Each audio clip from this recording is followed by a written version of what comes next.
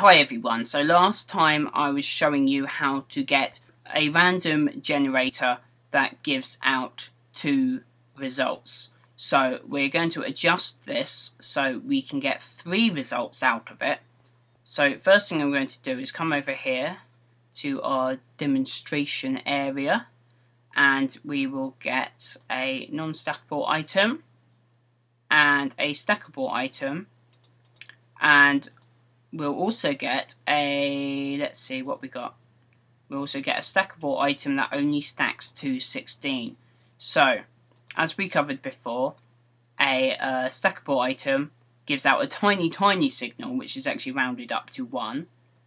And a stackable item gives out a slightly bigger signal, which comes out as 3 in a hopper, because it takes up a fifth of the hopper, and a fifth of a full signal of 15 is 3.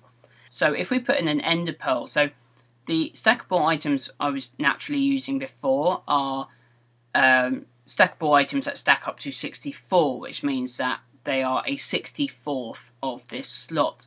However, if you're using a stackable item that stacks up to 16, then it means it's actually a 16th of the slot. So it's slightly bigger than this item. It's giving out a slightly bigger signal. However, it's still giving out a signal that's far less than 1, so it's still only giving out a signal of 1. So what we can do is we can take 19 dirt. Again, shout out to Kako Junk, who's the first person I saw do this. And if we have 19 dirt in the hopper as well, then that boosts the 16th just enough to make a signal of 2. However, if we swap it for the wool is still so small, 1/64th, that it gives out a signal of 1. So that and then if we have a non-stackable item, then it changes the signal to 4, which is a bit more than 3, but is still a different signal. So the 3 different items give 3 different signals, being 1, 2, and 4.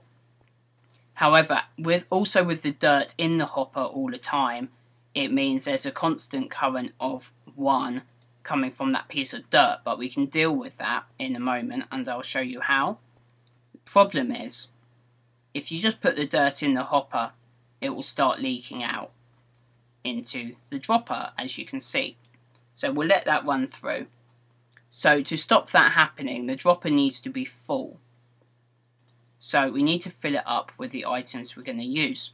However, if we put this wool in, for example here, it's going to go pushed up into the hopper, and when it comes down again, it's just going to stack, and then there's going to be an empty space, and then the dirt's going to leak in again.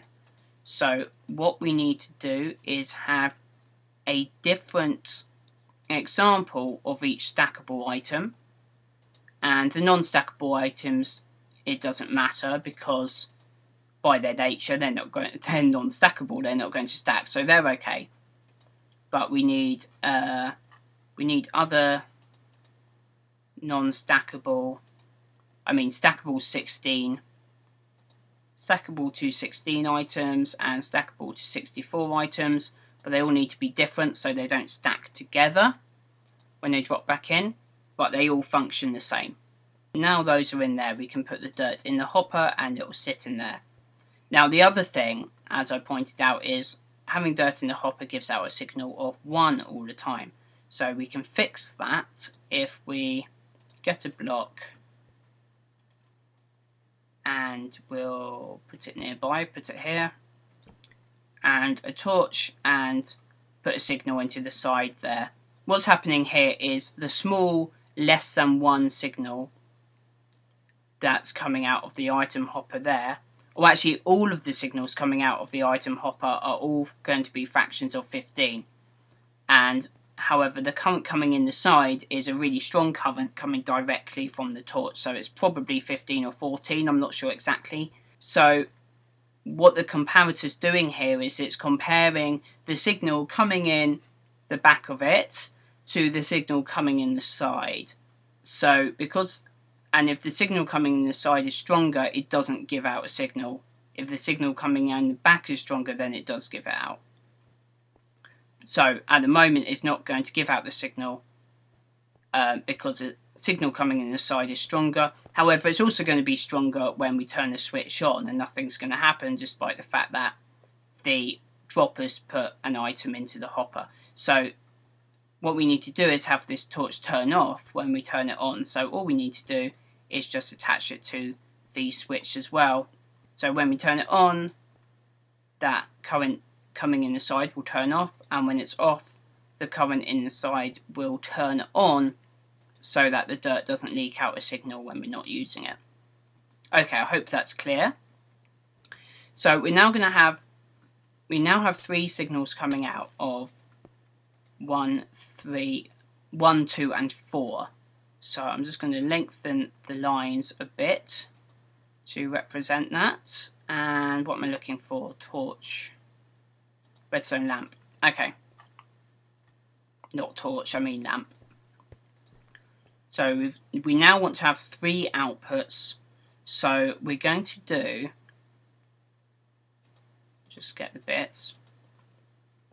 We're going to repeat what we did here, but for this was to utilize a signal of 1, and anything stronger it turns off.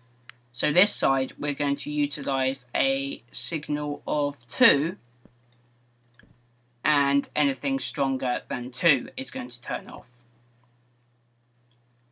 So we're just repeating what we did over here, but just mirroring it on this side. So I explained that in the first video. And then anything stronger, the signal of 4 will light the middle one. So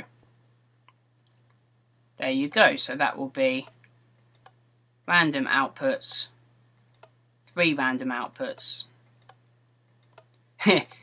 And again, you're not going to get a completely even distribution straight away, but it should be working. It's just because it's truly random, you're going to get occasional runs of the same result again and again. But over time, it will be completely random. And there you go. And of course, you can also alter the actual probability by altering the numbers of each type of item. So we could have 4 shovels and 2 wool, or maybe 1 shovel and 3 wool and 5, 16 stackable to 16 items. Although I think there's only 5 in existence. I think the other ones are buckets and I can't think what the other one is, but I'm sure you guys will be able to work it out. I'm sure you guys will know. Anyway, that's how you can get 3 different outputs from a random hopper dropper generator. I will see you later.